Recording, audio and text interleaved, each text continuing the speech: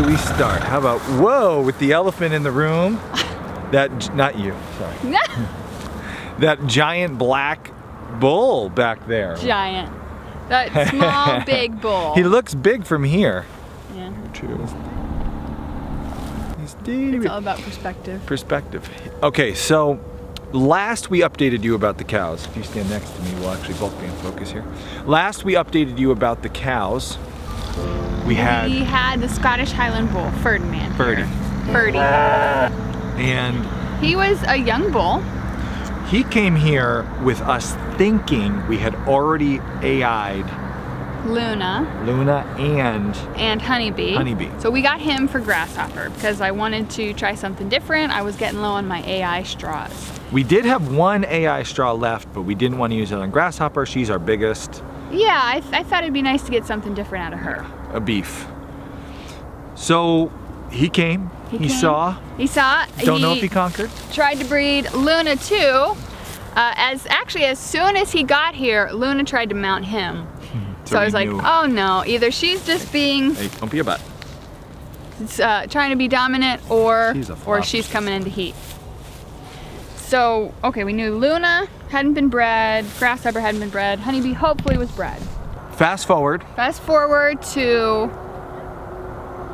Honeybee coming into heat while Ferdinand was here. So none of the cows took to the AI that we had tried to AI. Grasshopper hopefully was bred by Ferdinand. Luna, surprise, was probably bred by Ferdinand. And Honeybee was coming into heat. But I did not want him to breed her.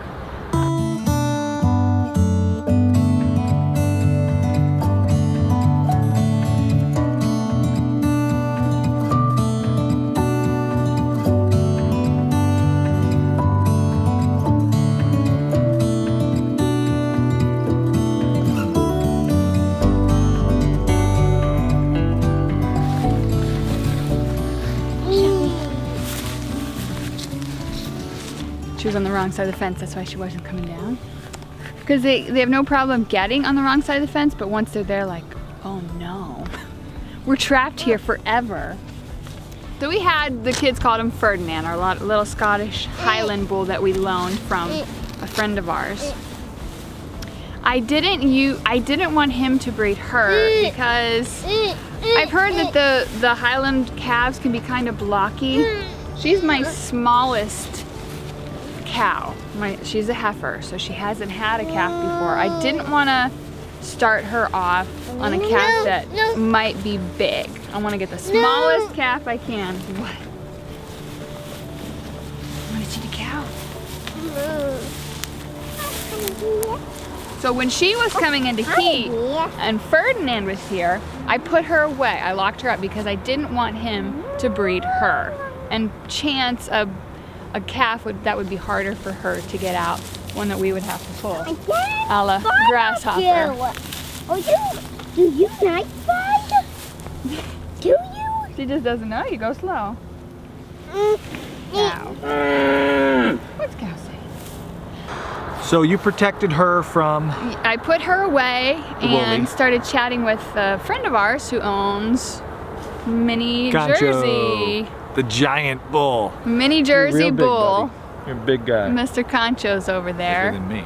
Who had already used him on his cows, so they were all bred, and he said we could borrow him for as long as we needed to breed our cows. Now, you had the one AI straw. I had one AI straw left, one. Before Concho showed up, yeah, I knew they couldn't get Conchos here in time to catch her on that cycle. They would have been a day or two late. So I texted my AI guy, said, hey, we got one straw left, you know, when can you come out here? He said, I can be there in a half hour, which my AI guy never says. And it was kind of early for me. I was thinking she wasn't standing yet. She was just coming into heat. Putting a straw on her would kind of be a waste. But he said, I'm not working this weekend, so you got 15 minutes to make up your mind. Thanks. No pressure. We've been so good at home. Picking AI timing. I'm not great at timing AI, which is why with Luna we'd been doing a synced protocol, which didn't work. Well, which worked once this year, but she lost that calf, and subsequent breedings didn't work. I'm not great at timing my AI. But he said he could come, and I thought, you know What what? the heck? It's a football, what is it? Hail Mary? Yeah, It's nice. a Hail Mary. For all you sports fans out there. He came, he said she had good tone, which he never said before. Look at that. So I thought, well, I do not think it's going to work. I do not think. I mean, nothing's worked this year. Nothing's worked. It's been a not been a great year for the plans we have. Farms. But what the heck? We tried it, all the plans, yeah. and then we got And then Mr. Conchos showed I don't even want up. to call him Mr. Cleanup because while Kay wanted the woolly mix and something different, I didn't. I still got dreams of having these beautiful little mini jerseys. We got thrown a huge curveball this year with Ladybug and everything that was really depressing and sad. But I still hope we can get it. I still hope we can make that perfect little family milk cow and one of these days actually have them available for sale for people.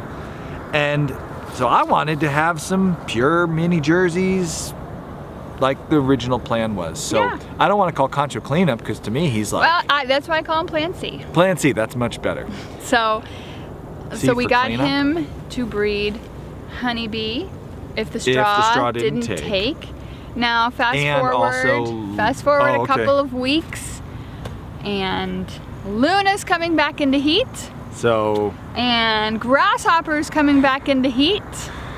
So for all you asking us if you could put a deposit down on a woolly jersey, There will probably not be one this year. not on this farm. Nope, not from us, because I don't think Ferdinand, either his reach wasn't great. He tried. Or he tried, tried. or he just too young. Little guy. Poor guy. But big thanks to Mac Farms for Oh, yeah. letting us borrow him. He was such a nice little bull. Yeah. And in the future, I'm definitely going to work at that cross. I think I would actually, I wanted to see one. I'm still interested in seeing one. I actually went down a rabbit hole of mini Scottish Highland cattle and me likey. They're like $17,000. Oh. So me not likey that much. But someday when they're not $17,000, you might see a mini Scottish Highland. Start breeding Because I'm not the dairy guy. He's a But I beef do guy. like cows. I have totally been won over to cows, just not milking. I will never be a dairy guy. Yeah. But I do like having cows. They're the easiest So animal. move the cows today. So I'll move the cows. Now that I admitted how much I love them, Yeah, go now you do have some to work with go them. work with them. That means we're going to test her today. If she comes up as positive, I'll know it was from that last either AI breeding or he had made it right at the tail end and caught her. So I'll know it's either our AI bull we picked or Concho's. Pretty good. If it comes positive, I would put money down it was the straw. I feel like every year we're like, who's the daddy? Oh, it This makes is for not- good YouTube. Not Maury yeah. Povich. Maury Povich Farms. Maury Povich Farms. Boo. That's our new farm name. Maury Maury Povich. Ah, I like it. Yeah. Who was the other one? Jerry Springer? Jerry Springer. I mean, a springing heifer. that's Jersey actually, I think- Springer Farms. There you go. That means we're dragging her down to the barn now and drawing some blood. So, you gonna drag? No.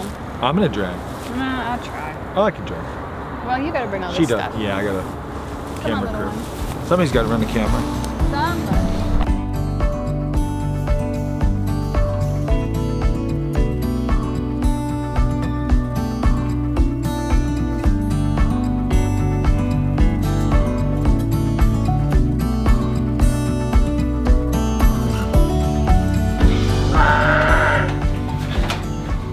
I love that Solomon's got a herd of cows. Makes me so happy to see him just hanging with the group.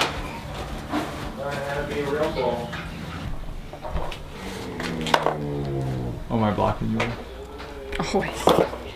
We get our pregnancy sample test kits from the Lancaster DHIA. We get all the testing equipment for free. They don't charge for any of that. They just charge for processing the sample, which is a couple bucks. So it's totally worth it if you're buying a new cow and you're wondering, sure, they said she was pregnant, but is she really? Yeah, just pull some blood or milk if she's in milk to confirm the pregnancy. Austin and I are not great at this tail draw. Always fun. Yeah, but practice, practice, practice. Ready?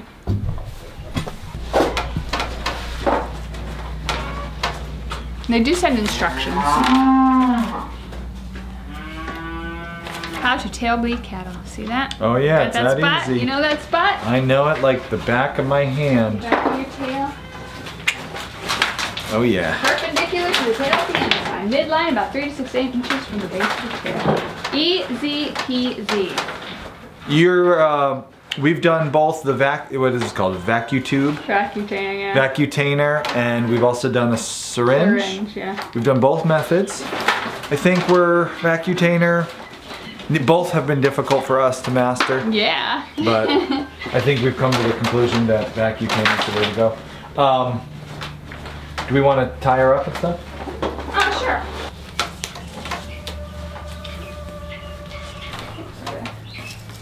I mean, that'll keep her from going anywhere. Oh yeah. She is. Yes. And we got her at the base. That's good.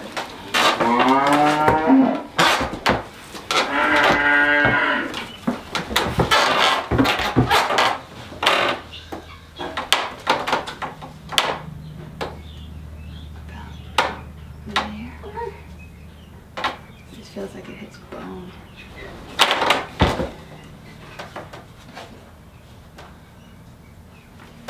There you go.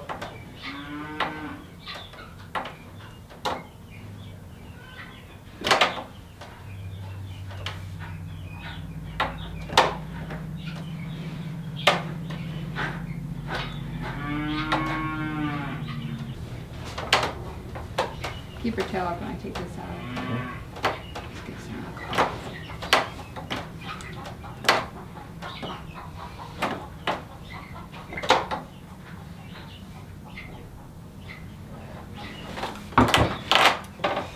Hey. First try. That's a record.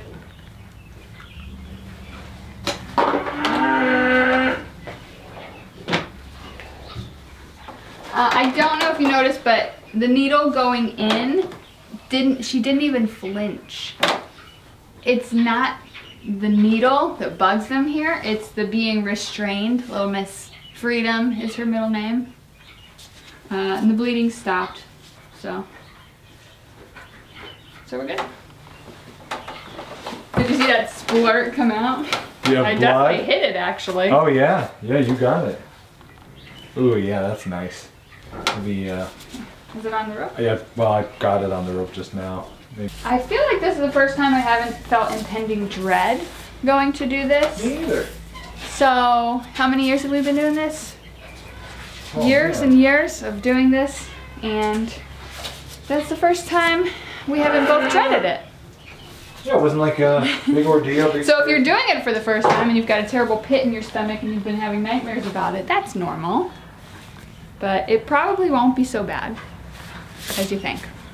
It usually isn't. Sometimes you gotta stick them, and stick them, and have your husband try it. That did really good. Stick them and stick them and stick them. Yeah, I think last time I wound up doing it. Yeah, you got it. But you nailed it that time. I did. Old pro. Make sure I don't lose it. Oh yeah, that would be a bummer.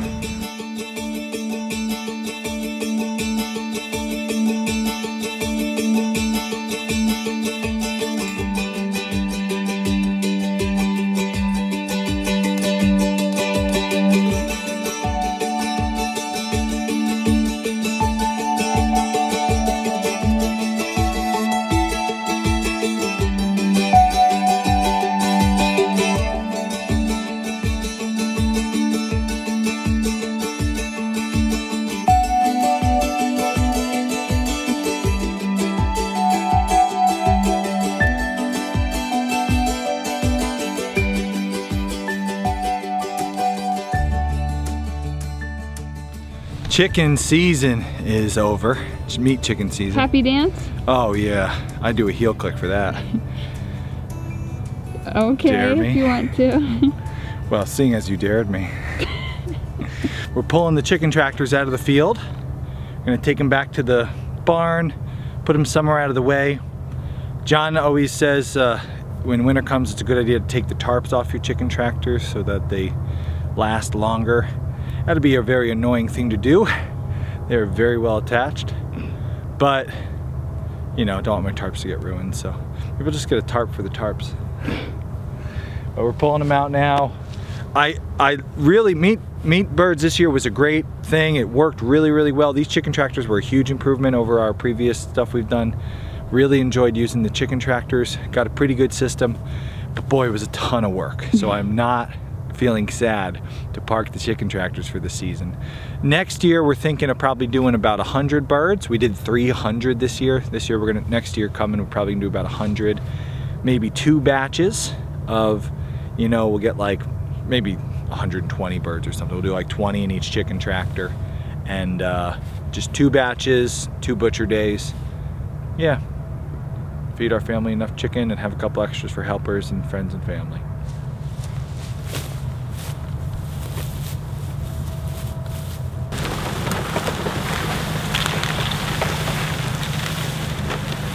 Anything's gonna pop right back off. You're good, you're good.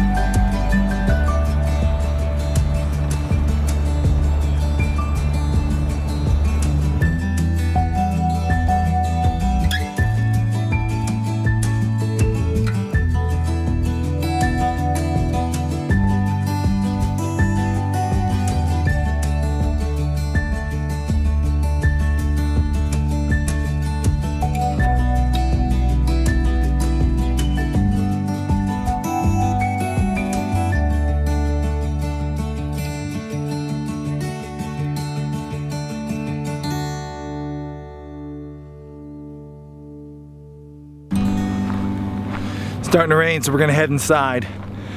You may have noticed in all that footage, no Millie. Where's Millie? What's Millie up to? What's going on with the camels? We're gonna cover that in our next video. Join our email list so you don't miss that video. The minute it comes out, I'll let everybody know on the email list so you can get the camel update, learn about Millie, Solomon, and what's going on with camels here at Homesteady. Thanks for watching.